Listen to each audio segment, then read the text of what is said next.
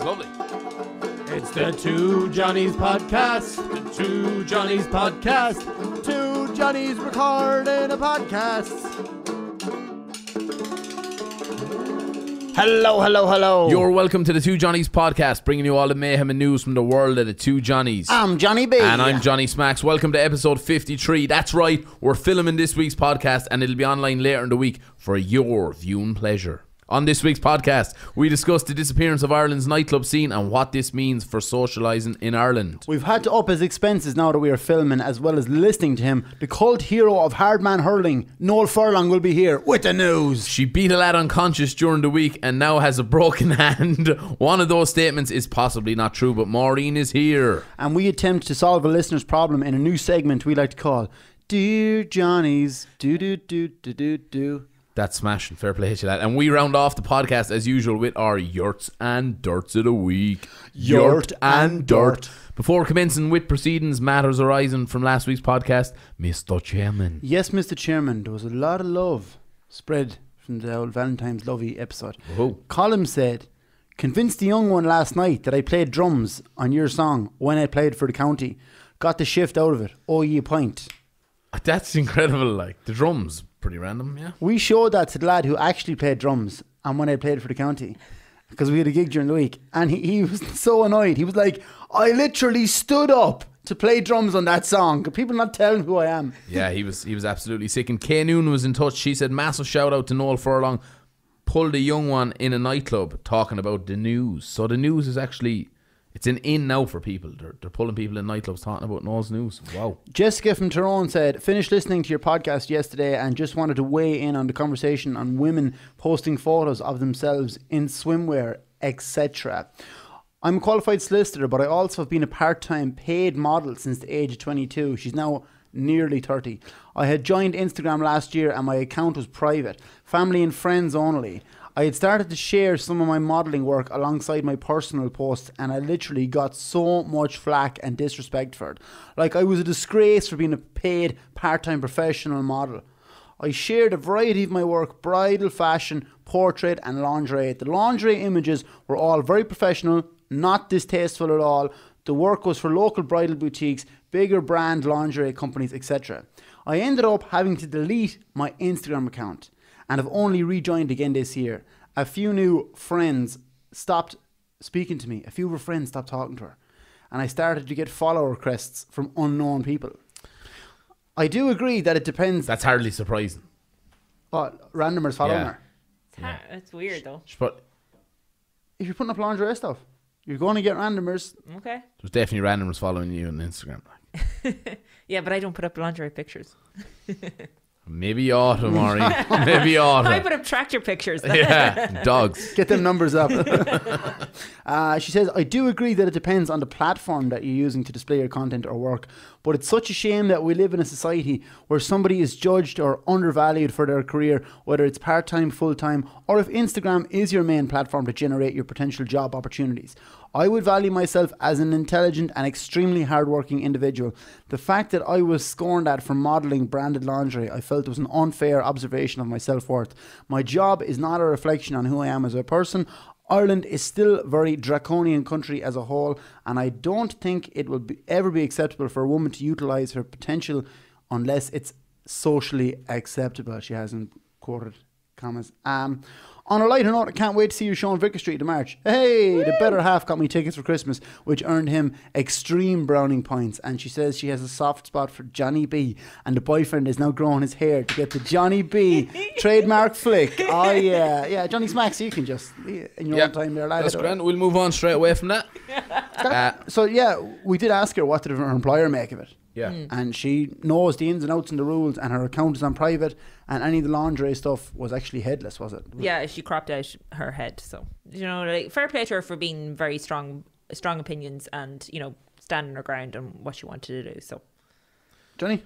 Yeah, the photos she posted were headless. yes, the lingerie shots. That's a little bit strange, is it? Or? No, people do that. Yeah. Yeah. If they want to show off the product and then they don't ever want that photo of them to Oh, that makes sense, yeah. Come up somewhere. I get it. I genuinely didn't understand it. I'm just thrown by the fact she fancies you and not me. So. Yeah. So you're not going to hire her as solicitor? No. Hopefully I won't need one. Jesus, I still talking like that. I probably will though, yeah. Our next correspondence, SB Fitness, said, lads, just listen to the influencer podcast. The fitness industry is the fucking worst for it. Just because some young one is in shape, she's an expert. When I and many others have spent years and thousands of euros trying to educate and build businesses helping people. She's considered an expert for having a big arse and a few thousand followers. Would you go to a heart surgeon just because he has a working heart? That's a fair point now. Yeah. That's a fair point. Like, do you know what, like, anybody could get up and do like, oh, here's my workout for today, 10 burpees and 10 press-ups, like, looking fucking, now I wouldn't, like, you know, I don't think anyone would take fitness advice from me, but. So somebody's in good shape and they start posting their workouts. Yeah, but that doesn't mean that they're an expert. That they're an expert, like. That's very true. So, but that's the team. Is be careful who you take advice from. Because Jack says, he agrees with us. He says, I'm not on Facebook or Instagram. How people listen to or believe what they say about a product when they're being paid to push it is crazy. I'm a teacher and I see how students idolize and copy these people. I was on holidays last year and saw one of those influencers' boyfriends spend 45 minutes trying to take a perfect windswept photo of her on the beach. I had 3 pints drank in the time. Pure hardship, boy. That's the thing. People forget, lads, boyfriends of Instagram. Those poor fellas rolling around the ground trying to get the perfect angle you want. I don't know. I wouldn't put up with that. Yeah. Not a whole. But like when influencers do ads for stuff, it's more brand awareness. It's more that like if you're doing an ad and then you're down the shop and be like, oh yeah, I've heard of that product. It's not like Johnny Smacks. No, I don't want to use you an example. You're a great guy. I mean, I am a horrible person. If an influencer starts posting about something saying, oh, this is brilliant. Oh, like detox tea or something like that. Well, I'm not against that in particular, but like if the follow, if other brands are available. If they have a new product every week, use a bit of common sense. Yeah. Yeah. Taking a big bag of cash, big money for that, like. Oh, big money, John. Big money, John boy. A different Jack was in touch and he said you have to be careful about posts you like on Instagram. If you're in the intermediate hurling panel WhatsApp group, if there's a bit of skin on show, it'll only be seconds until someone has screenshotted and shared it to the group. It mainly started in the group because there's a young one in town, and let's call a spade. You'd ride her into battle. But she'd just be putting up fairly raunchy pictures, and if you get caught liking one of them, you may turn off your phone and not train for a few weeks. That is true. Yeah. Young one puts up a saucy photo and you like it. Fella's going to screenshot that and send it into the group. Oh, what are you liking that for, lad? I liked the photo of Una Healy one day, and I got sent it like 10 times in my message request. Then it was like, oh, you liked the picture? I was like, yeah, I did like the picture. Like, Jesus Christ. Oh my God. Oh my God, it was so super, the picture. He liked it. I really, really liked the picture. She's never going to come on the podcast. No. Anonymous wants to know, what's your view on boys who are in relationships liking all those provocative pictures of girls, hoops or them in bikinis, and also constantly following random girls on Insta? These girls might not be influencers. They might be Mary from down the road posing with her hoop in the bedroom mirror. Do you think it's crossing a line in a relationship and slightly embarrassing for both parties, or is a follow and a like and no biggie? That's a whole topic. Yeah. Following and like is probably no biggie. Like, is it really? You know. Well, crossing a line, like the parameters of a relationship have to be set by the people in the relationship. Yeah. What works for me might not work for you. Yeah, but if someone's getting insecure about you liking some other person's photo on Instagram or social media, like, I think that's a bit much. Depends. Fellas might like to just look at a bit of hoop now and then. Having a long day in work there. I'll have a look at lunchtime. Jeez, she's lovely looking bird. And yeah. Back to page 3. Digging holes. Yeah, page 3, sure. Yeah. I'd say it depends on the person, like, you know. But I'd say, you know, it wouldn't bother me personally if a lad was liking pictures of other ones on Instagram because, you know, you just slit his throat and buried him in the garden. Well, like, what I said to you in the WhatsApp group during the week was that, you know, dogs bark at cars, but that doesn't mean they're going to end up driving the car. So, you know. I like that one. That's interesting. We're going to have to take a poll on that. Definitely. Yeah. An absolute genius got in touch to say, just listening to Maura looking up a lad's Instagram, and what she needs to do is go to his page, but then turn off her internet once all of his pictures have loaded, and he won't get a notification in case you like it that way. Genius. That is genius. You're really happy about that? Like, that's the ultimate in online creeping. Now that is, like, you're turning off your internet for fear. I don't know. Do people actually do that? This one does. So that's all that matters. Dylan from Limerick said, just listen to podcast 42, a great point on how to talk to girls being taught in school. I once met with a girl after texting her for a few weeks, met up with her in a shopping centre, but she was with another fella. Being the awkward country-reared man I am, instead of confronting the issue, when she turned around, I legged it out the door of the shopping centre and never heard from her again. I'm not surprised he never heard from her again. What? Dylan, what you should have done there was looked at her, gave her the wink. About half an hour later, text her, said, when you're done with that lad, give me a call. And that would have been so smooth. I would have just walked straight over to him like, hey, who's your man? Tell him take a hike. Me and you getting our milkshake there, girl. Go on. Would that not work? You wouldn't have. You'd gone No, I to wouldn't. toilet to cry. I would have been in the toilet and sobbed my heart out. Rang my mother and explained it to her and asked for advice probably. I'm so lonely. Akon just pumping out of a cubicle in the Crescent Shopping Centre. Laura sent us a snap of a bouquet of flowers her mother had received for Valentine's Day from her dad, and her mam said, I knew there was something up when I saw him coming in with these flowers. An hour later he told me he was after buying another tractor. Love is alive, lads. Love is alive. There's a bunch of flowers. I'm after spending everything we own there on a Massey Ferguson. A lot of correspondence on songs to make beautiful love to. Dylan said, back in college a year ago, we had a bit of an afters and I had the phone linked via Bluetooth to the housemate's speaker. He went into his room with the missus. After about 10 minutes, I heard a bit of a squeak from year one. My phone was still hooked up to the speaker, which he'd brought into his bedroom. Now, he had told me a while ago that he was conceived after a Joe Dolan concert. The only logical thing to do was to play You're Such a Good Looking Woman. Immediate laughter. And after about 10 minutes of Joe Dolan goodness, my housemate walks into my room and says, thank you for the best ride I've ever had in this house. Now, lads, go reconsider your top 5. That's brilliant. I really like that. That's fair funny. Imagine your man's in there, he's kissing your arm. I think, yeah, this is going great. Next thing, Joe Dolan just bursts out over the speaker. Poor man conceived it. He was definitely like having sex with her and thinking like, my mother and father conceived me to this song. Tell you, it'd be hard to keep the boot on now thinking of that. He deserves a mug for keeping the horn. Timo was in touch. He said, well lad, just listening to the podcast and agree 100% Kamouchi Black and Tan's Welshie remix is my go-to song in the bedroom. The missus wasn't too impressed when it came on after Ed Sheeran, Shape of You. That's a change of direction there fairly fast. A little bit of Ed Sheeran to Black. Oh my God. John said, I'm sharing a house with a fella I don't know too well. He had his girlfriend over the other night. His room is the other side of the wall to mine, so I could hear they were watching a movie and I trying to sleep. As soon as the movie was over, they started playing music. I put on headphones to listen to music because I didn't want to hear what was going on, obviously. After a while, I pulled the headphones off, thinking the man must be done, but no. All I could hear was the hills of Donegal blaring and the two of them going hell for leather. Safe to say I will never listen to that song the same way again. The hills of Donegal. That, I think everybody's probably been in a situation like that, be a college or living with housemates where there's a fair bit of ramming going on. Remember when I first lived in Rosemount in Cahir? Right. I lived with a fella, I'm not going to name him now, but I tell you one thing. He didn't often get it. But when he did, lads, I tell you, he went like it was his last time. And he brought young one home one night at 1 o'clock. And I swear to God, at 10 to 6 in the morning, I was still awake. And he was still going. And all I could hear was, I had a shoe down the side of the bed. I was throwing my shoes at the wall and all, trying to get him to shut up. He would not shut up. And I had to go away, get into my car. I drove to the Topaz in Cashel, sat down and had a breakfast sandwich and a cup of tea. And I thought, like, by the time we get back to the house now, he'll be done. Got back in the house, got back into bed. It was around 7:45 now at this stage. It's like, that man is absolutely relentless. And, you know, they're still happily together. Fair play. Yeah, so he obviously done something right. Mick was in touch. He said, Pitbull and Kesha's song Timber gives me nightmares. My friend Walshy, for some reason, explained to me one time that fucking Pitbull, that's how would you make love to that animal, Mr. 305, right? He explained to me one time that he and his ex-bird had been riding to that song in his front room, trying to keep rhythm to that song. I can't listen to that song any longer, as all it reminds me of is the image of Walshy sewing it into his missus. I'm not surprised. Right, we're going to move on. Yeah.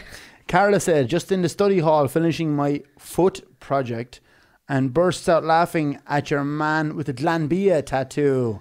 in the middle of Cork City. Don't think 80% of the people here would find it as funny. Some strange look. She had to leave the hall. We must post that on social media. Lad Yeah, we'll post it up. The lad that got the Glanbia tattoo, he got back in touch and he said he works for Glanbia. That's why he has the logo on his chest. That's why he got the logo on his chest.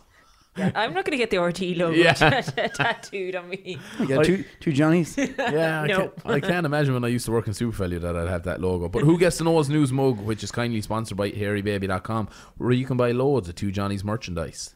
What are we thinking? Joe Dolan, doesn't it? Yeah, Joe Dolan, like that fella, you know, he should probably give the mug to his friend who kept the horn.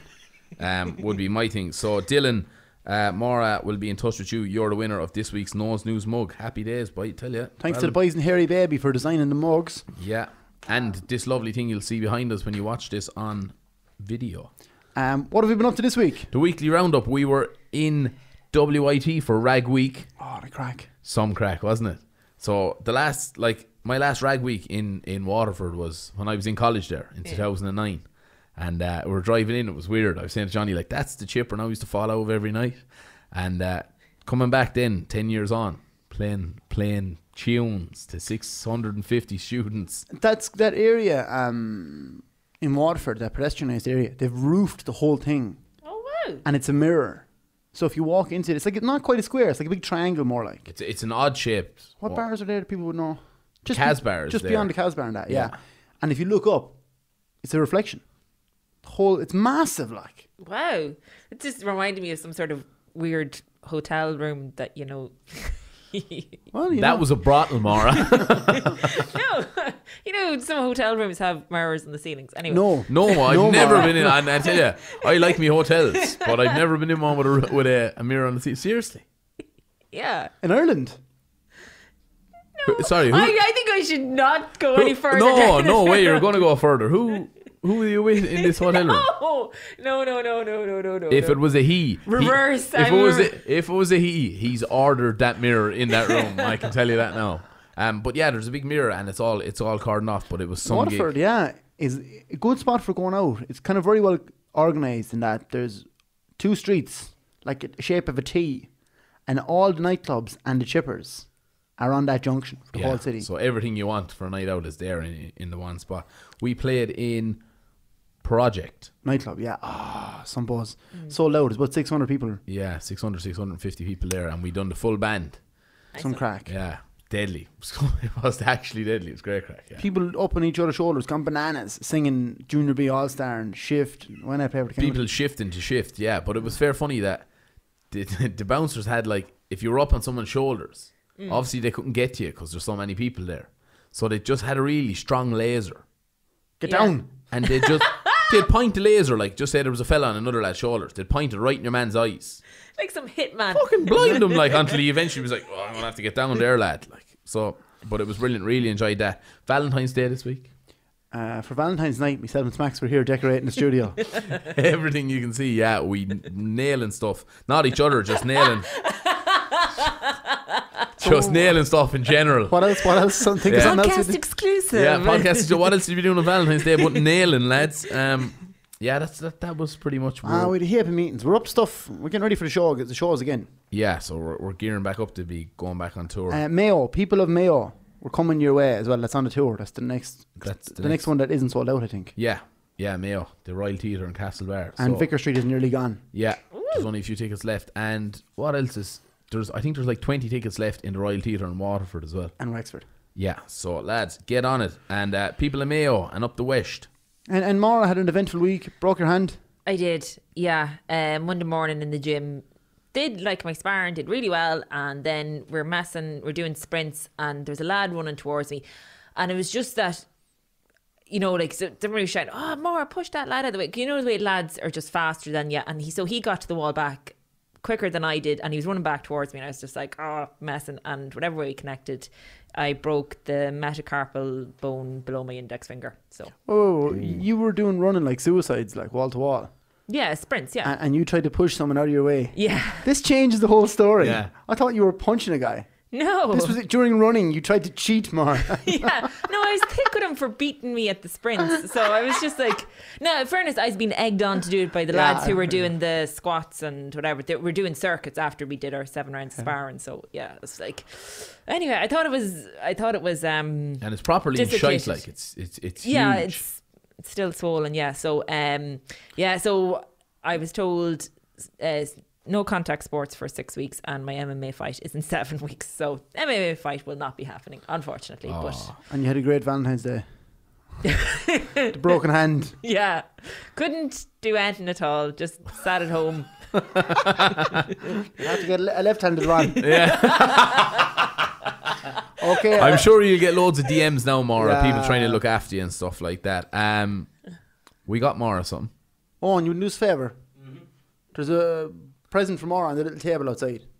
It's not that box of recycling, no. It's beside that. You just didn't have to get me something, lads. It's very nice to use. Fuck it, you'd hold it against us now if you didn't. Look, it's tax deductible anyway. So. Podcast expenses, Jesus. Yeah, Oh, no. Maura, you're worth it. You're worth it. oh my God. That's That lovely. fucking bitch took the price off it. We just maybe get a shot of it and then take it away. It's the biggest fucking bouquet I've ever seen. Yeah. No way. Thank you very much for those how lovely we roll. flowers, lads. They're No, really Maura. nice. Okay, we'll move on. Topic number 1: the disappearance of the nightclub scene. The Plaza and Tala in Club 92 in Leopardstown, Lily's Bordello on Grafton Street, the right venue, all these places recently closed. We've decided to discuss if nightclubs are going the way of the dinosaur. Extinct. Extinct, bite. Dead. Dead as a maggot. So all those are mentioned in Dublin, but I do not think it is just a Dublin thing.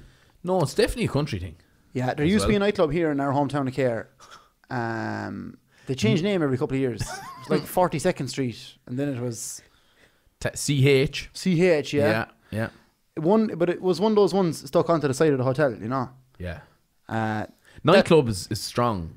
Strong way of it wasn't a nightclub, lad. It had a dance floor and a disco ball and lights and Yeah. a boombox and the whole lot. You know?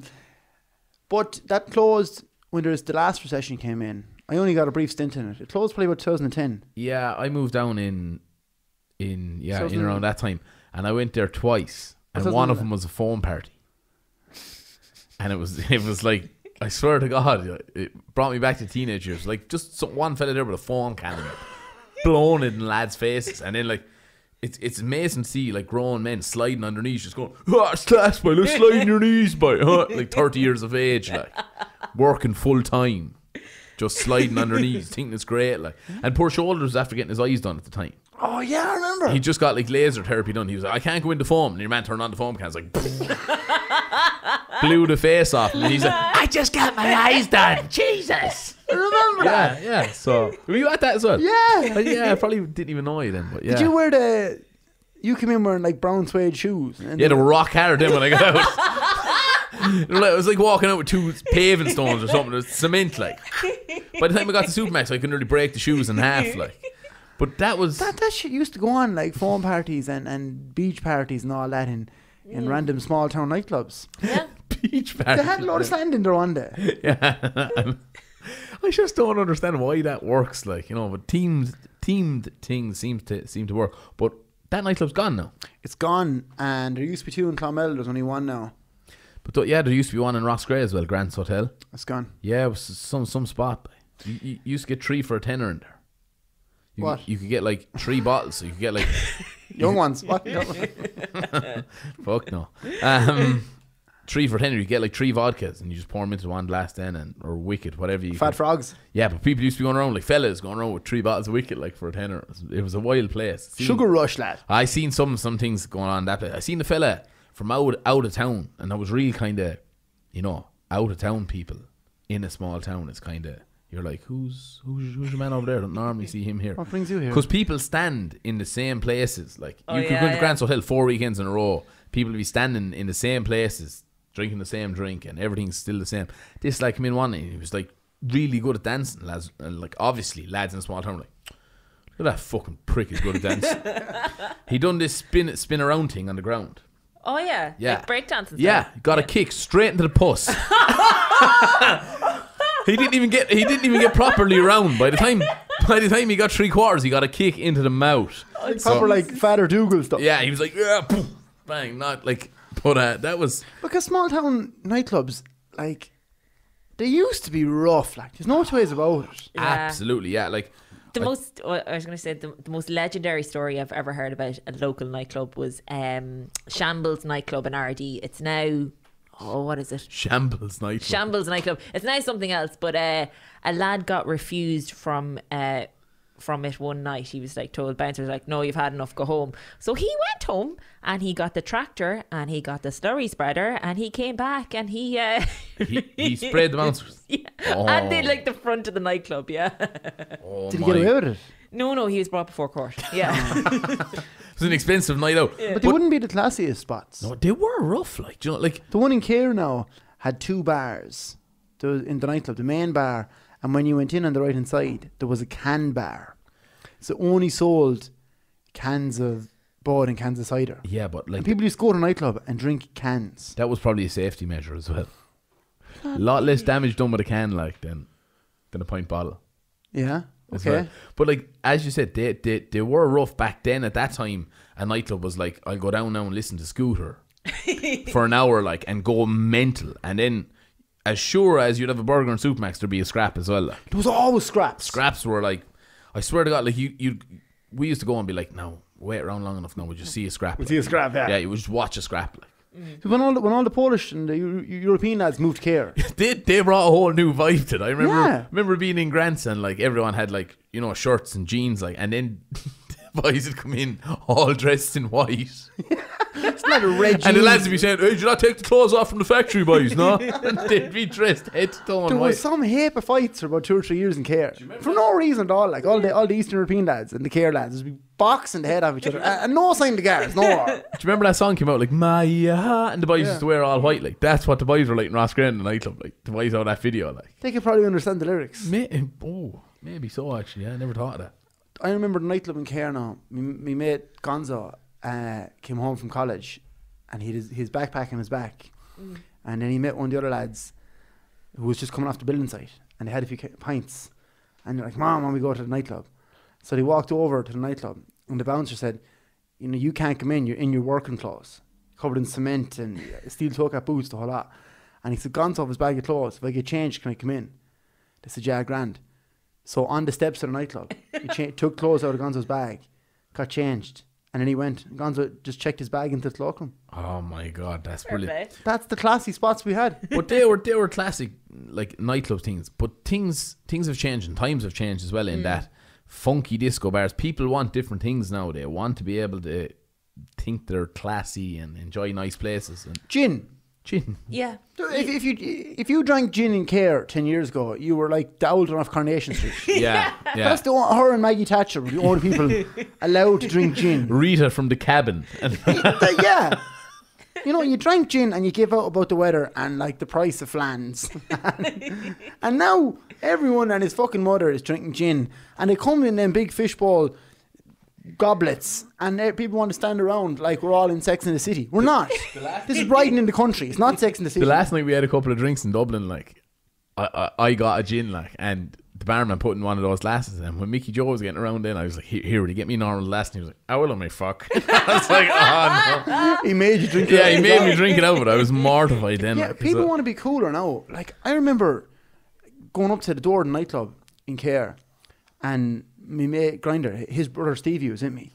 And I was walking up to the door, and the bouncer was like, you can't come in. You're wearing a top that says you play for the South Under-16 team. And did they let you in, no?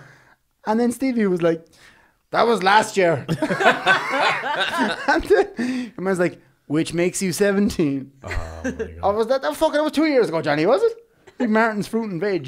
South Under-16 hurling team. Jumper. Did they let you in? Yeah, of course they let me in. I couldn't get into Grants for years because the head bouncer in there was our coach under 14. So he knew by adding it up what age I was. Okay. Quick maths. And yeah, but like the thing back then used to be if your friends were getting an age card, you'd send away for the age card, you'd get a slip back. And like this is to say Shane Maloney is 18, like, so you'd have that slip for a couple of weeks until you got the yoke. Yeah. So Bowler's Brass, one night I went up and the head bouncer was there in the door and the cops were there as well. So I walked up at someone else's slip and it was obviously a man, like Kieran knew my name and everything. And I walked up and the cops were there and stuff and handed him the slip and he looked at it and looked at me and it was either shot me out to the cops now or let me into the nightclub. He let me in, like, and I was in there, I bottom around thinking I was the man, and he came in around half an hour later and just leathered me into the arm and was like, never try that shit again in here. So I wasn't allowed back in for like until I was 18. I got that one night out of it, boy. I enjoyed it. Absolutely nailing Smirnoff Ices. No, definitely people now, young lads, seem to mind themselves a lot more. Yeah, there's no, people are dressed nicer.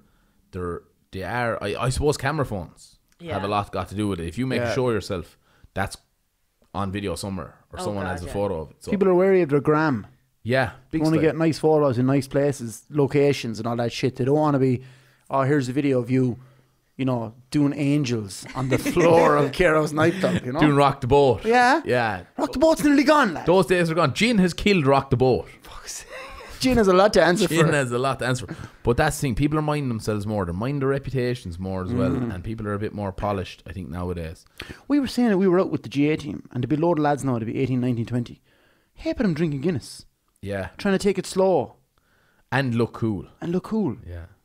Just back in our day, we were sogging vodka and Anything you get your hands on. Yeah, really. Like, to be honest. fall down the end of the night. Yeah. There's no need for that now. Yeah, no, there is no need for that. But you make a show of yourself. Yeah, you're home to the mother then, like, sick all over the place. She roaring and bawling then. The night I went home and knocked down the desktop, Jason nearly brought the whole house down.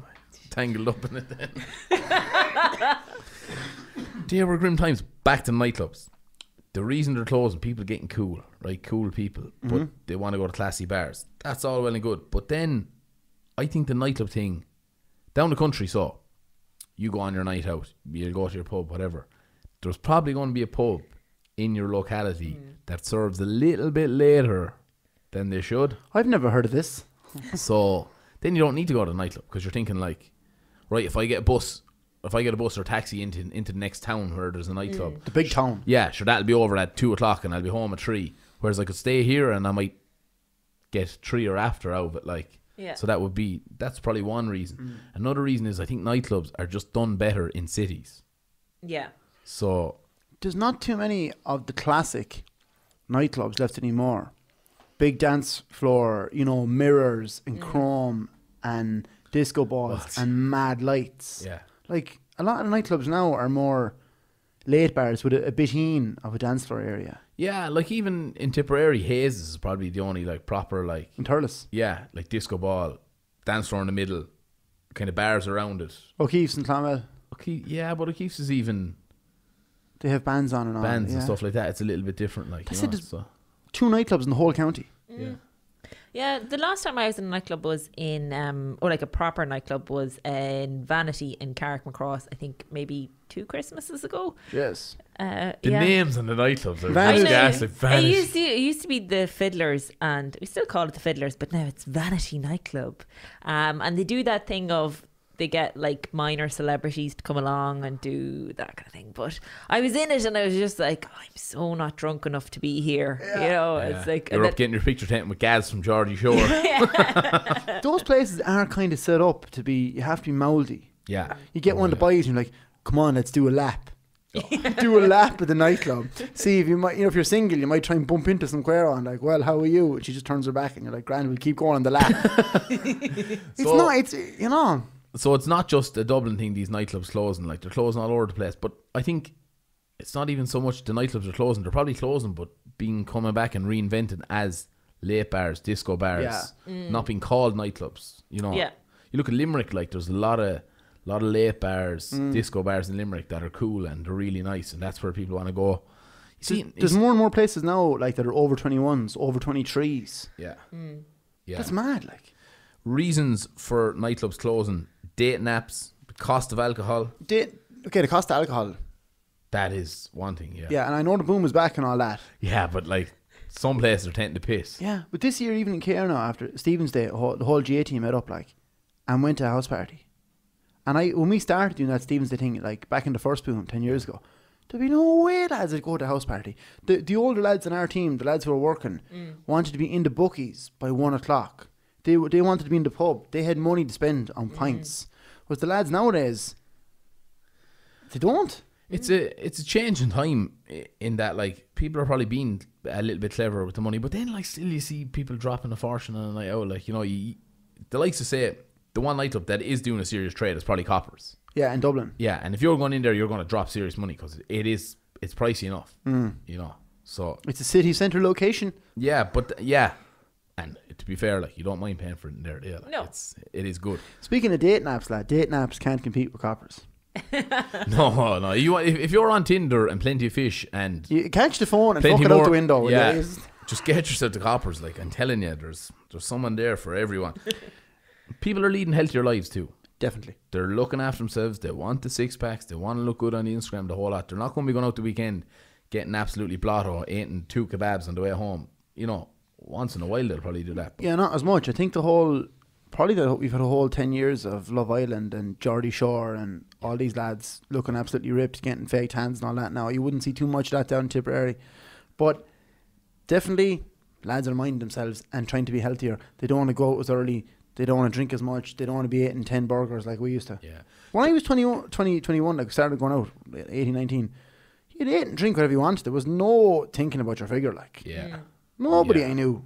Yeah, you go out and drink a feed of pints and then you go in and have a pizza and chips on the way home. And full Irish the next morning. Yeah, nothing about it. Like 10 times, and I think that's the big thing in that this whole nightclub scene has changed. It's purely time. 10 years ago, scooter, scrap. Now, I want to sit in Sophie swing and look deadly and get a load of likes off everybody on Instagram. It's Do a boomerang. Yeah, a boomerang on a swinging Sophies. Like, I'd say every young one. I'd say if there's 90% of Irish young ones, and like, to be fair, there's actually if you look hard enough, you'll find a photo of me on that swing. As well.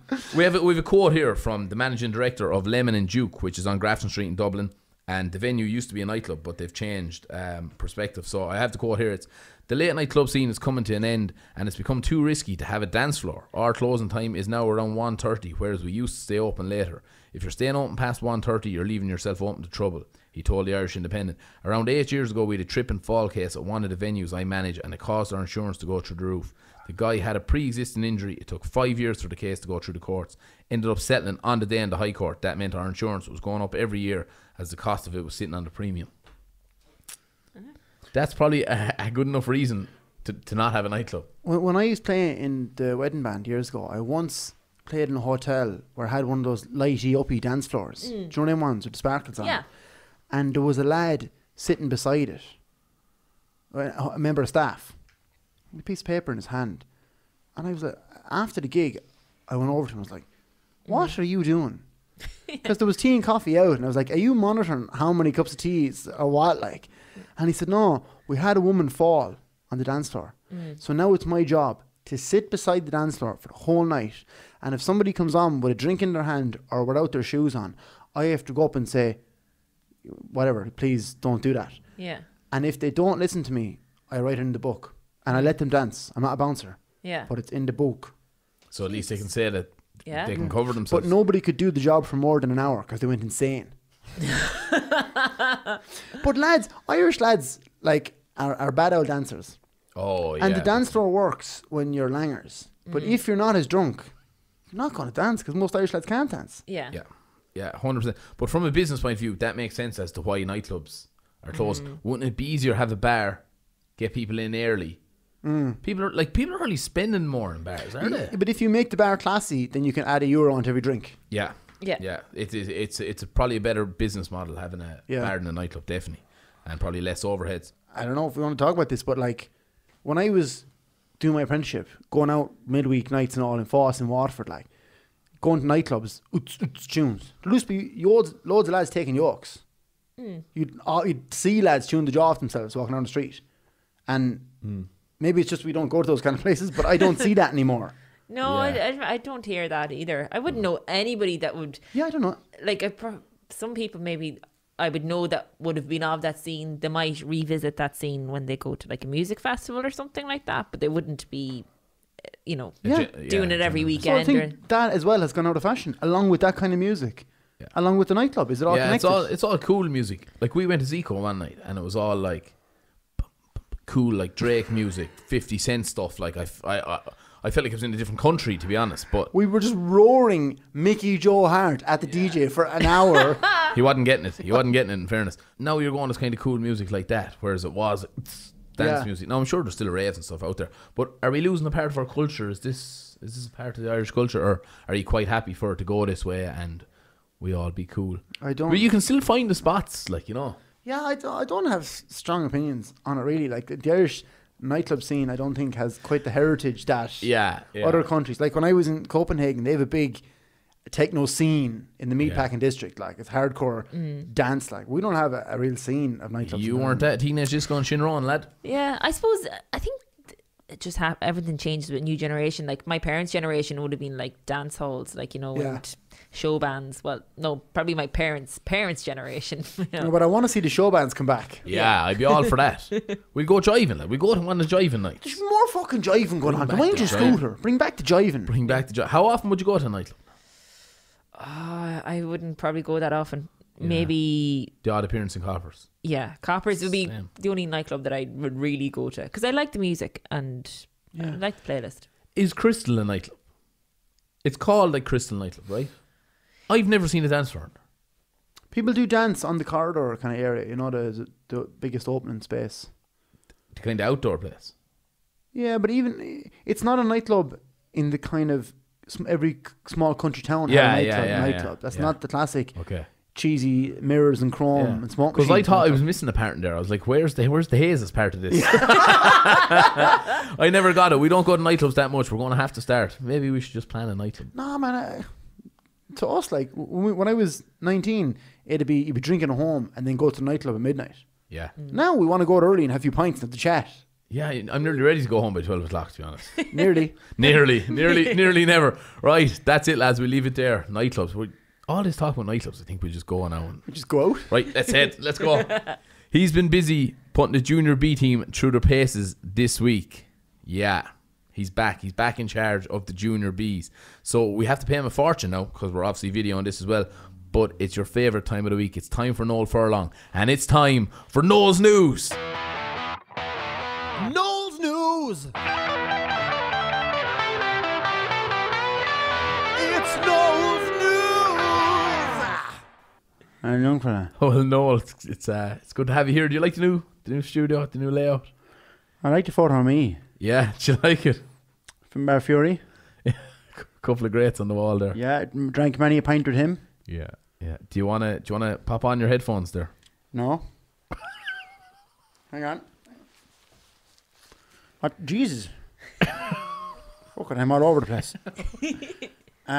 What did you say in my introduction there? I'm going over to Junior B's. Yeah, I have that you were putting the lads through their paces. You trying to get back in, yeah? No. I'm not playing. You'd have a lot of work to do to get back on my team. Sure. Yeah. Why? Didn't like the cut of your jib last year. My jib. Fact, yeah. Okay. Want to get a new jib. Well, I haven't confirmed that I'm taking over the Junior B's yet. oh, I thought that was all sorted. No, we don't meet until the end of May. Okay. Where do you meet? In the Shamrock.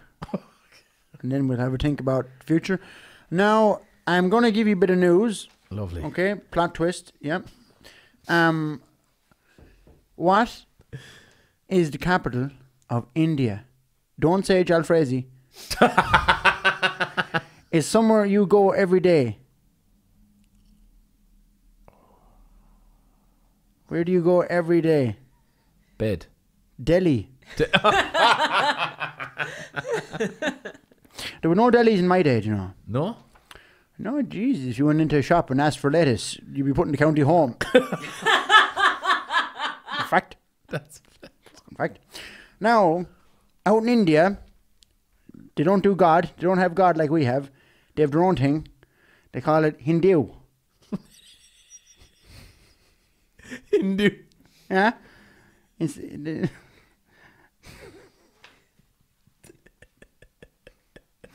Hindu. Right? They don't be Catholics or Protestants or nothing. They're Hindu. And instead of God, they don't do God. They have divas, as they call them. Right? Now, speaking of fucking divas, Pádraig brought home a new young one. And she came into the house and Carmel offered her tea. And she said, I'll have 2 sugars in my tea. Said, you think you're fucking Tina Turner? I said, you can Tina Turner on that skinny little arse and get out. Fucking cheeky. Now, on the topic of young ones and young lads, in India, they only started doing Valentine's Day recently. Okay. Because Valentine is Christian and they're Hindu. We were talking about that prick Valentine last week. So, in the college in Delhi, there was a tree. And on Valentine's Day, they meet up and they have a celebration at the tree, all the Hindus. And they'll be celebrating. They'll be celebrating romance and love and desire. 'Tis like Liston Varna, but without the cocaine. What? I hear they're all gone mad in that now. Go away. Cocaine. All the young people. I never took it now. No? No, there used to be lads sogging it at the ploughing match now, right? You sure? Fucking hell, yeah. Like, you're supposed to give you a right G up. Tim Casey took a belt for one day. He was supposed to plough a line from point A to point B. He fucking went straight through. He wrote his name in the field of turnips and he ended up in Galbally. Completely naked. Huh?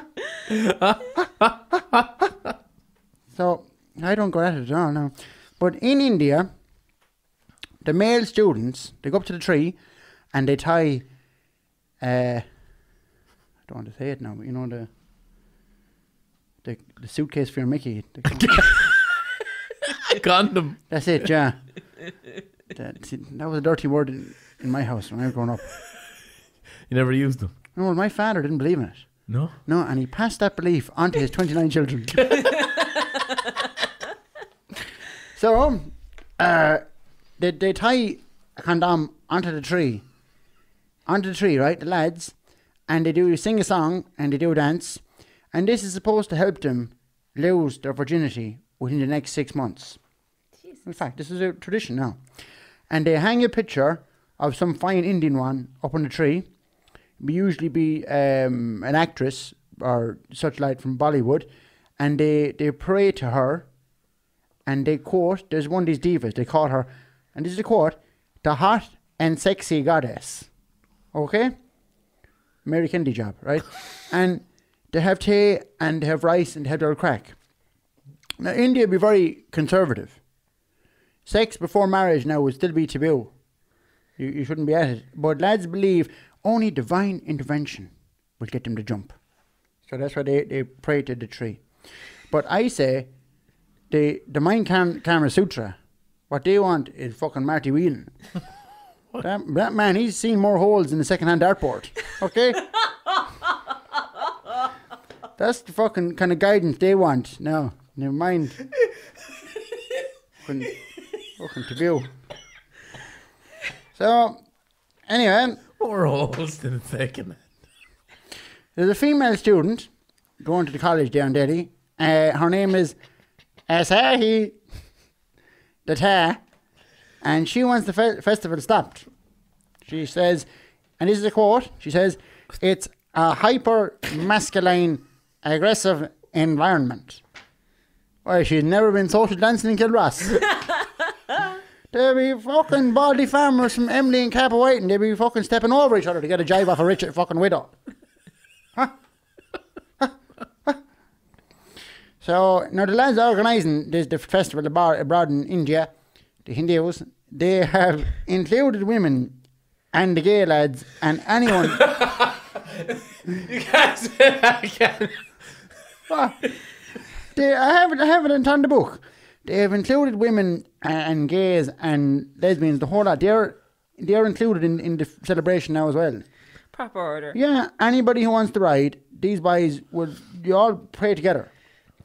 And there's like a challenge match. They want everyone to get a game. Okay? But the two sides are currently locked in deadlock. And they're trying to argue now, will it continue? Or will it get the boot? So that's India, all the Hindus.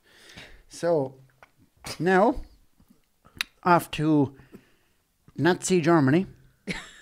Not to be confused with Nazi-ophily. It turns out they weren't neo-Nazis. there was just a shocking outbreak of nits in Tullamore. And they all had shaved their head. And the bomber jackets and Doc Martens was just for style. Okay, now I say Nazi Germany because we're throwing it back a bit here. In the German, well, they're longer Nazis, obviously, they're not a better bunch, in fairness to the Germans. In the German state of Thuringia, we'll go with that, they have found a load of church bells in churches with big, big Nazi swastikas on them. And the bells have been ringing away since World War II. And no one knew the difference. Fucking bell is a bell. Yeah. And they were down the ground, and the bell is up in the tower. Yep. So, people have been hearing about these Nazi bells, and one lad, he climbed up the whole tower with a mini grinder, and didn't he grind the fucking swastika off it? Jeez. Okay? And they want to sort this out because they said there's a thing called neo-Nazi tourism, where lads who are into it would pay big money to see the bells. Would you believe that? Lads would actually pay money to see these, which is gas, because myself and Patsy Donegan are or just after finding one down the chapel No. in our own little village, and you can view it for just 50 bob. Any neo-Nazis listening, you can contact Johnny Stacks on the podcast if you want to view it. Now, you can't come too close or you'll see where Patsy welded it. But get in touch about the bell down the chapel. Now, in Germany, the government have said to the churches, you fucking sort this out. Nothing to do with us. It's your bells. And the protesters want to melt down the bells. Now, if the people of Germany are listening, I know a man in a van. He'll melt it down and pass it round. Cash. No bother. Did I ever introduce you to him? Who? Mike in the van, no. No. Fucking Mike's gas man. Mike is originally from Bile, above in County Roscommon. Now, in old by now. But back in 1941, Mike was over in Germany delivering turf, right? And he came across these boys, and they were trying to get away from the Gestapo, right? Because they were Jews. And Hitler was going stone mad. He was going fucking stone mad. They wanted to get loose. They wanted to get out. They wanted to get out. So Mike, he had a rigid lorry at the time, and he broke down outside Dusseldorf. And the boys helped him fix up the lorry. And he said, boys, you want to hop in the back of the van, and I'll get you out. I said, thanks, we get you loose, right? So where did he bring the boys? Only back to Bile in County Roscommon. And they heard a bit of Cayley music. And then they started another band. And that's the band, Mike and the Mechanics. And they were on the run for years afterwards. And that's why they wrote that song, Looking Back Over My Shoulder. That's a fact. That's a fact. I'm fairly sure that's not a fact. That's a fact. That's where Mike and the Mechanics came from now. That's where they got loose. So that's Thuringia in Germany. And what will they do with the Nazi bells? Even Margaret in the Shamrock don't know. And she seems to know fucking everything that's going on. So that's Germany for you. I was listening to your conversation there earlier. You're talking about nightclubs. Yeah. Well, it's funny you should say that, because during the week I had a dream. I was in the Killiney end of Semple Stadium watching the Munster final, and myself and St. Patrick were drinking cans of cider. What? And St. Patrick said to me in the dream, he said, Noel, open up the disco. Give people the disco. In town there used to be an old disco beside the hotel. Yeah. And it's closed. Well, I'm thinking of reopening the disco. Go away. Yeah, I'm going to call it the disco. Original, Okay. yeah. Myself and John Brady. I was talking to John. You know John? Well, Brady had the cash. He knows how to make it. I know how to hold on to it. And I said to him, Brady, the first thing we need is a fucking steamy barmaid. Alright? Steam. And I have one. She's from Cashel. So the boys won't know her. And fucking she'd put a horn in a heifer. Now this one. Where do you see her, right? Head of security. Jumbo Hassett. He's a big man. He's a big man. He's a big man. And his brother is with him.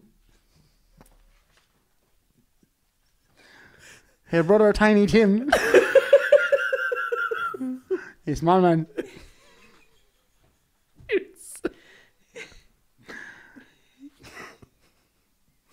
You have the small man where the big man can go.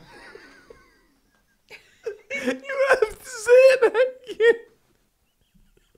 again. I don't have to do anything. So the hotel were delighted when they heard. They owned the disco. They were delighted with the rent. Now they haven't fucking gotten it yet, but you know. And we're going to get the crowds in. We're going to get the crowds in for the official opening. I have Anne Doyle coming down. And Doyle. Yeah. Wow. Oh, she was a fair bit of biscuit, that one.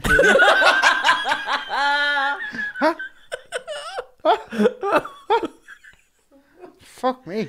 A fair bit of biscuit. So I went all out and I went all out and I'm after getting. My heart's beating, man. I'm after getting a Krista Borg impersonator.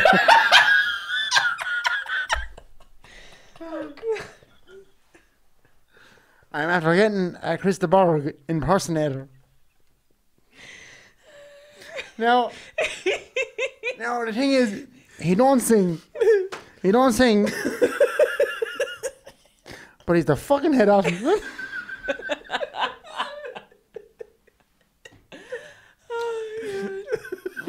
He don't sing a word, but he's the fucking head off Krista Borg.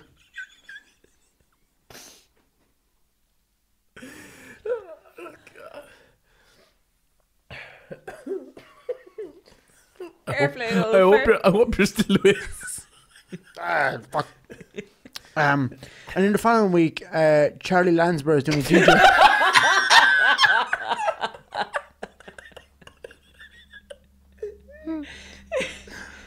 Charlie Landsborough is doing a DJ set.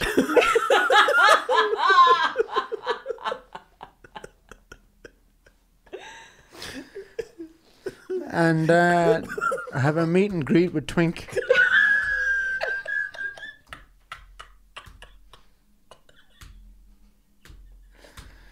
It's gonna be great. And then we're doing a special offer on Fat Frogs. I don't know what they are, but you get 2 for tenner. Vodka, buy 2, third one free. Guinness, drink 10, fall down. And you're barred, you're 2. The 2 Jimmies. Yeah, right. Fuck, you don't want to give off the wrong impression, haven't you, around the place? It's not that kind of nightclub. So that's my news for the week now. Thank you and all. I have actually must go have a doctor's appointment. What's wrong? Fucking eyesight has gone very bad. Yeah? Yeah, on the way in, I hit 4 lads. And fucking one of them, his bicycle is stuck in the roof rack of the van. No, thanks a million. Oh, the fucking, I must call up to Mike and the mechanics as well. Put out that bike. Right, go on, good luck. See you there. Alright, she typed the running order out with one hand. Fair play to her. Maura, you're here. What's the mystery topic? So maybe it was the Valentine's fear, or maybe it was the fact that I was off work with a broken hand, but I decided to rejoin Tinder. Ooh. Now I did it at home when I was in Meath, so I actually got like way more matches that are my type. I found that like in Dublin, lads within my radius like work in IT or into poetry, so not my type. So, but some of the more interesting Tinder bios I've seen: Dan, 39. Engineer by day, Mr. Loverman by night. Go on. Mark, 31. Just looking for a bit of fun, no strings attached, easy going, just up for a laugh. And his profile picture was a shot of his crotch. So that was nice. No way. Yeah, and the Tinder buyer.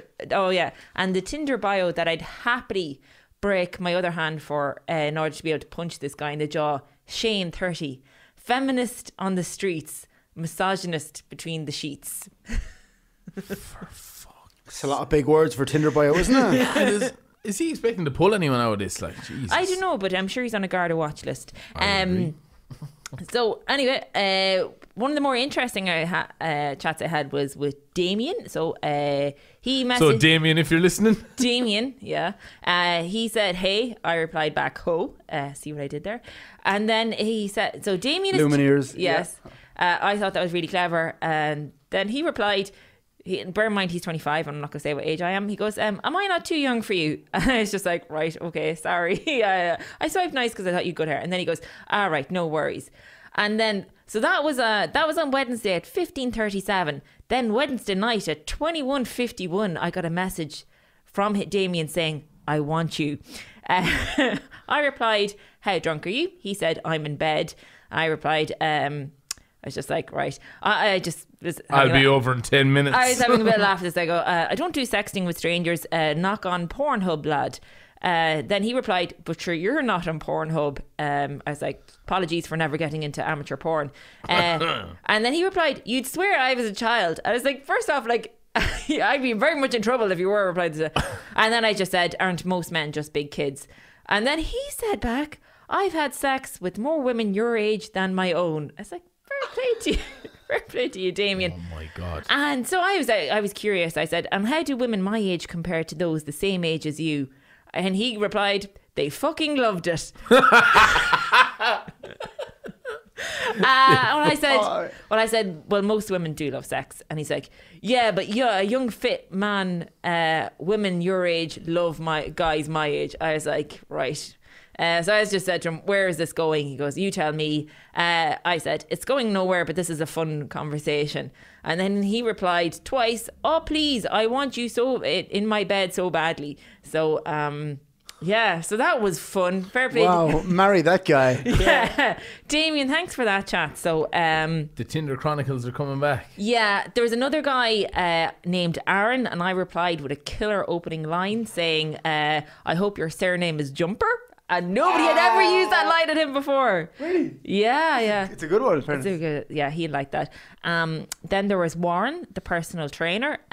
He's a very nice chat to, so I had him on Snapchat, good conversation. And then that night around 11 p.m, in came the shirtless selfie of him in bed with the line, "What are you doing?" It's like, oh lad. Whoa. Yeah. So that was like not going to go anywhere.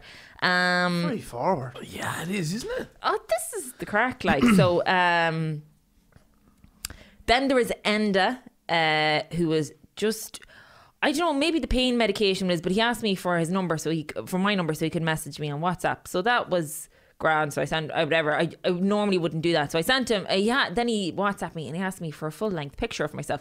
So I was like, bit weird, but I was like, so I sent him a video of me doing tumbles at the gym. I thought that was very funny, but then he asked for more photos, and I found that I found that really weird. So I was just like, can you not just go creep on my Insta like a regular person?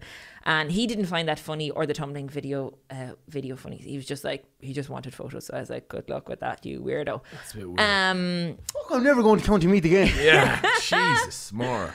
Yeah, and then now the weird does go both ways, because one nice lad I was messaging told me that a girl he matched with had asked him to come have a threesome with her and her boyfriend. So like there's weird. I'm not saying that there's all guys are weird. It's like a bear trap. Would you be up for that? Nah. Yeah. It's a bit weird, isn't it? Yeah. But the weirdest one that I've had, okay, right, is Paul. I don't know how somehow I matched with him, right? He is a US Marine. So I was like, some CIA, some sort of thing. See, Maura, the Yanks have their radio set worldwide. Okay. Yeah. So anyway, I matched with him anyway. He's a good looking lad. And whenever having the crack with him, he just said, oh, I was like, what are you doing? He's like, he's now on a second deployment. And I asked him, where are you on your deployment? And he said, Damascus, Syria. And it's a really horrible service over here, baby. So I was like, right. So I asked him, like, so how is it dangerous? So I asked him, like, is it dangerous over there in Damascus? And he replied, yes, baby, but we've got each other.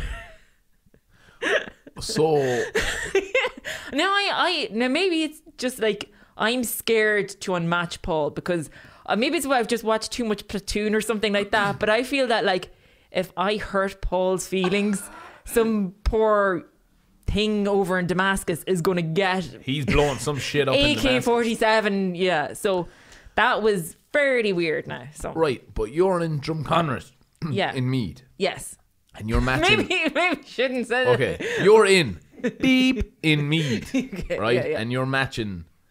I don't know how I matched a lad in Damascus, but women in Damascus, stay away from a lad called Paul, okay, if you do meet him. 'cause he's- Wow, that's yeah, weird. but I just want to say, I'll finish this up by saying I do have a date. I did, Hey. but I like this guy. Pre-Tinder. No, I like this guy. I really started liking this guy after he told me the number of cows that he's milking at the minute. I was like, Oh. yeah. So I think my priorities might be slightly wrong, but yeah, Tinder. That's Tinder for you lads. When's the date? Tomorrow. You want to give me a good milk?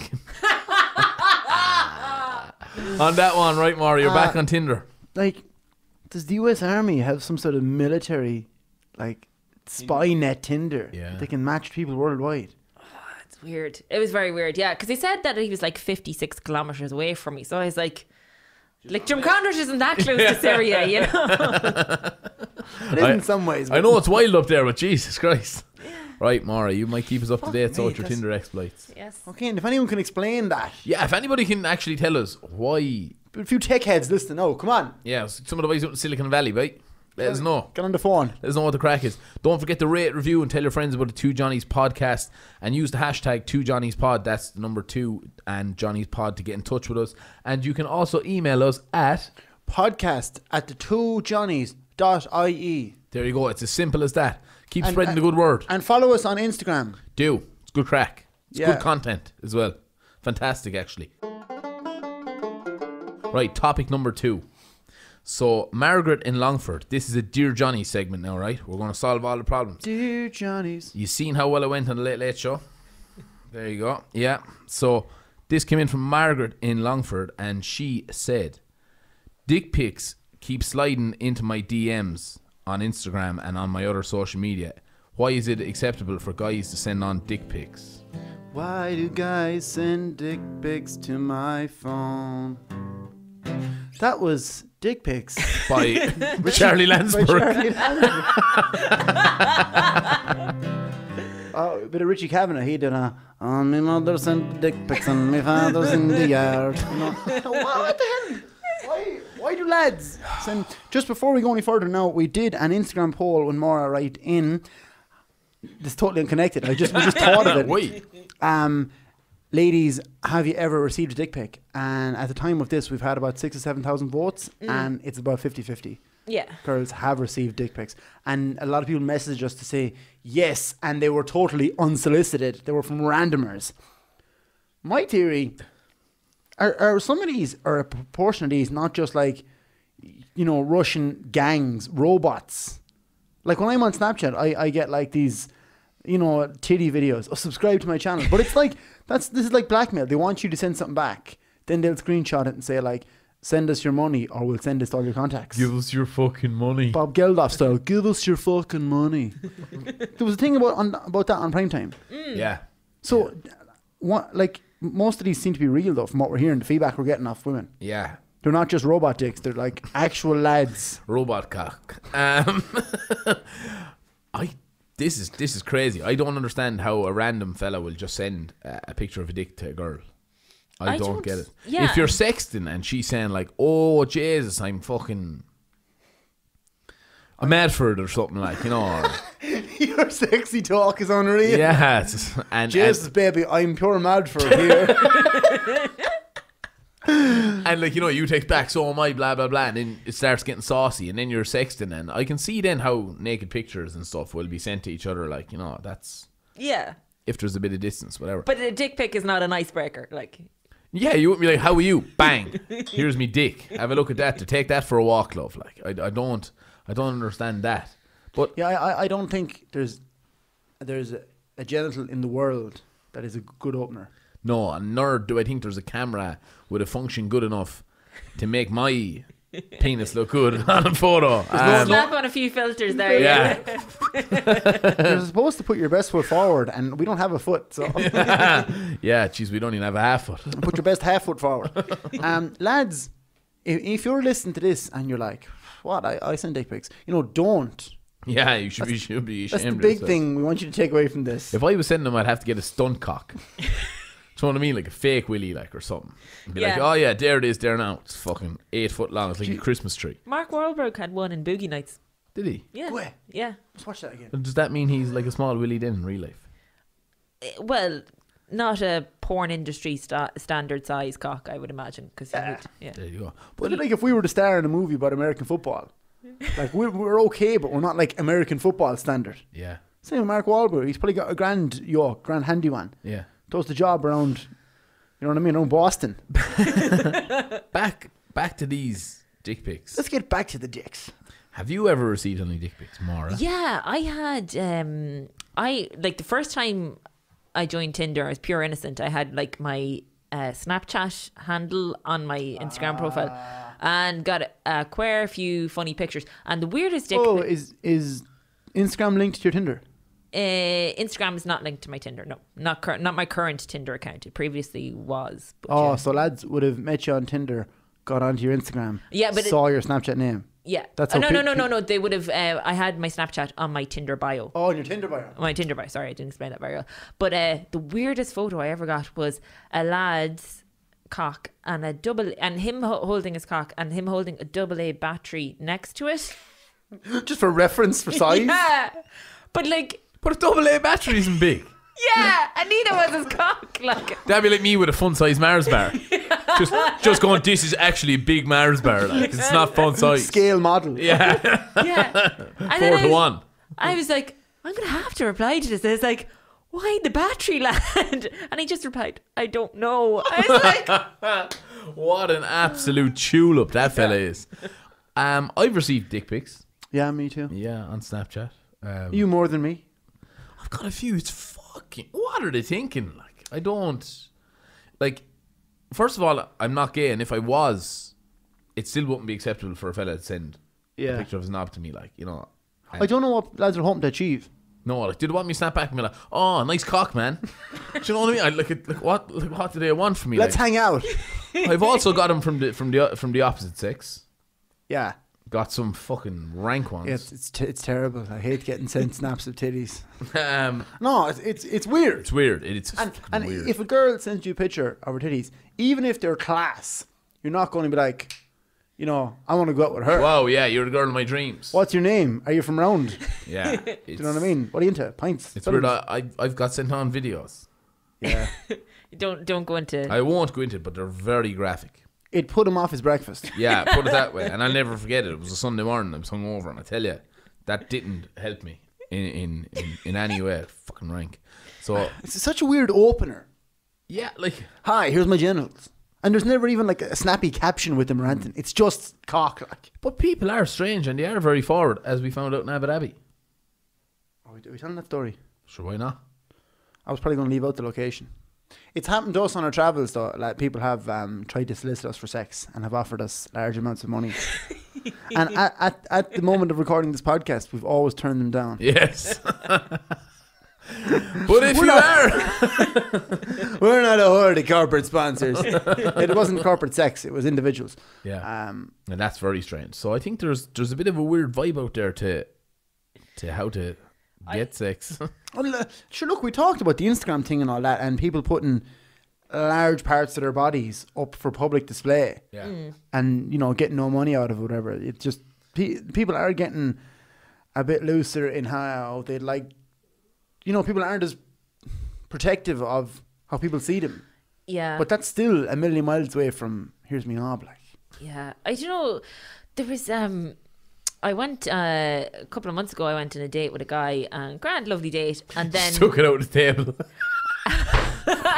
Oh, you girl. and then a couple of nights later, he was out drunk, and he sent me a picture of his thing. So then I was just like, right, good luck, whatever. And like, I've gotten like 4 or 5 messages from him since, apologizing profusely and saying, I'm really sorry I was drunk. But I was like, that's grand, but I'm sorry. Yeah. You're gone past the point of rescue. Hal Ketchum style. Well, Mark, can we get him on the podcast? No. It might be awkward, okay, but I really want to know. Why? If there's anybody Oh, out I there... can text him and ask him why. Don't poke the bear. Literally, he'll poke back. With his knob.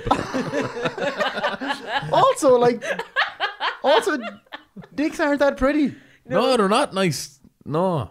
You know, like you walk into if I worked with like mechanics and garages and all that, and lads would have like titty pics up. You know, Yeah. some young one. And like, Duckums. Do you remember them? DUCKHAMS used to have like young one like fitting a fucking carburetor. Or yeah. Wearing a bikini, like, you know, like, or she'd have her babs out, whatever. But I've never gone into like a hairdresser's and seen some fella with his lad out in a cowboy hat. They're not like. They're not sexualized in that way, I think. Like, just not as the photogenic. scrotum must be the ugliest thing ever. That's a bit harsh. It's not great now, in fairness, is it? But like nobody's ever said, "Oh, show me your." There should be an item of clothing for that. There should be like a little cocksock. Yeah, or like a bag coat. A little purse. Yeah, a little coat for your bag, like make it look nice. I think there's glitter you can get to put on it. I'll stay away from the glitter. That'd be a mess. All over me Helvins. Our advice to men out there: stop doing it. Yes. I think if a lady wants a picture of your genitals, she'd probably let you know. Yeah. It'll surely build up to it. We're not saying sexting's bad. You know what I mean? That happens and things get a bit saucy by, and it's probably a bit of crack. Do you know what I mean? But yeah, and just only do sexting with somebody that you would trust. Yes. Yes. Because there's so many cases of that on the internet. Revenge porn, like that's serious. Yeah. So, some fella is like Snapchatting a girl in his class, and he's like, "Go on, send us a picture of you with your babs out or in your bra," and then bang, it's everywhere. Yeah. It's everywhere. Yeah. You can't take it back once it goes on the internet. I don't know how many times we said it on this podcast, and I don't think people get everything you send on the internet's going somewhere. Yeah. Regardless of what platform or where it is, it's going somewhere, whether that's some Russian fucking corporation getting pictures of your knob or whatever. But look, it's going somewhere. There's so many fake profiles out there of like hot young ones. There'd be someone adding you every day.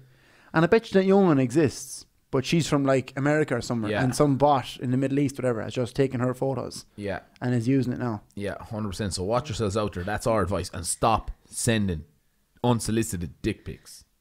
Only if she really asks you for it, then send it on and getting a whopper. Send it on. And ladies, don't feel bad. Yeah. Like the lady who was texting in, I think was kind of hinting at like, what am I doing to attract these? I really don't think she's doing that to attract them. No, it's just these animals are out there.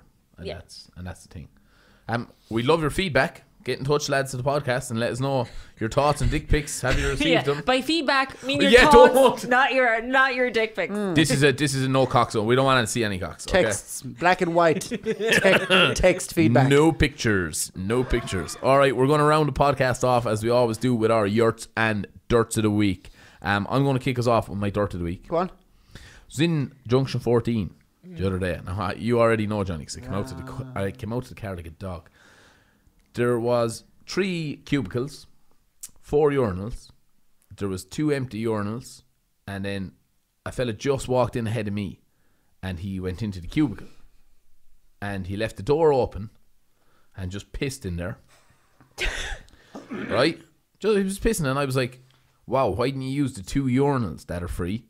I need a number 2."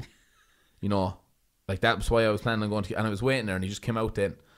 Looked at me, didn't even wash his hands and walked out the door. Oh. Right, so it's bad enough, right, that he's already used the cubicle for number 1. Unnecessarily is my point here. And if privacy was an issue, he'd have closed the fucking door, which he didn't either. And obviously hygiene wasn't a problem because he walked out the door without washing his hands. And when I went in then to the cubicle, I locked the door, obviously. I was going for number 2. Piss all over the toilet seat. Oh, he didn't even lift up the toilet seat or nothing, like. Absolutely rank. So I was like a dog, and that really, really pissed me off. That's my dirt of the week. That man. I feel like giving you a hug. Like, yeah, what a horrible man, though. Yeah. Right. If you're only going to urinate, and you I feel like we've covered this. And you want to use the cubicle. Like sometimes fellas like to sit down and have a piss. That's wee. Yeah, do you know, bit of comfort. Yeah. You might feel like that some days. That's grand. But going in, standing over it, dong out like, and the door wide open like. It's too far a distance. When there's 2 urinals there. Yeah, it's too far a distance. Yeah, but it's not even that. There's 2 urinals right there. Use the urinals. That's me dirt of the week, right? Jesus. I'm just going to double Put the kettle on, man. I'm stressed out there now. Well, I've got something to make you feel better here. Because on my day off there 2 weeks ago, I went to Blarney Castle. If you've bought me something, lad, I'll fall down. I bought you something. Okay, this is... I got us all coasters of the family names on them. That's actually... I can't believe he's just bought some. Oh my god. For another human. Wow. So I want That's you to read class, that one. lads. I've got Mars one here. I'm going to take it out. Do you want me to read this out? Go on, read it out there, yeah. So this is my coaster with my family crest on it, MacMahon. The name MacMahon derives from the Irish word for bear. Oh. The MacMahons of Oriel were the paramount clan in Monaghan from the 13th century till almost 1700. There was a second notable MacMahon chieftain whose line descended from the kings of Thomond at Corcobaskin in West Clare. Famous bearers of the name include Patrick MacMahon, a president of France. No way. And the location given is County Fermanagh and County Clare, and the motto is Sic nos sic sacra timor. Ourselves and things sacred we guard. Class. No. That's deadly. That do you know what? That's actually a good present. I'm going to use that for the rest of this podcast. I couldn't get a Fay one, so I got Fahy and I scratched out the H. Cheers. So we're just going to... I knew it was too good to be true. So I'm just It's actually 2 coasters. I'm just going to... You want to pass that over to Mara? Thank there? you very much. You That's wanna- lovely. Thank you. No, Mara. And of course I got myself the O'Brien one, which is my name, which is the 3 lines. No relation to the English, of course, descends from Brian Brew. Wow. A very interesting man, Brian Brew. We'll get to him some other day. The Fahy family crest is a dog with a sword going through it. That's interesting. That's them Fahys. They're a wild bunch. Yeah, They're a wild bunch. The Fahy I know is a vet. It could be in the blood. It could be him. Johnny, yeah, that was your yurt. Have you got a dirt?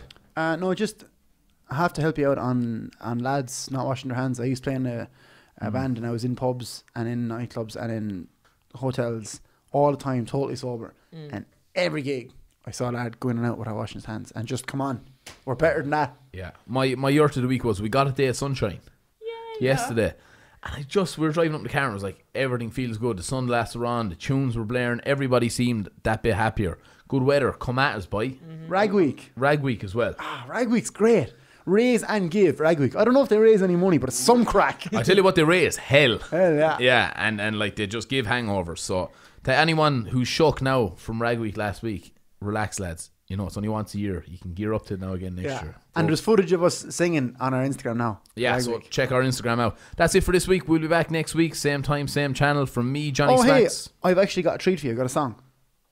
Oh, wow, we. Yeah, wait, hear this. Do you want to play us out, so? I'll play you out, yeah. Lovely. All right, so from me, Johnny Smacks. For me, more.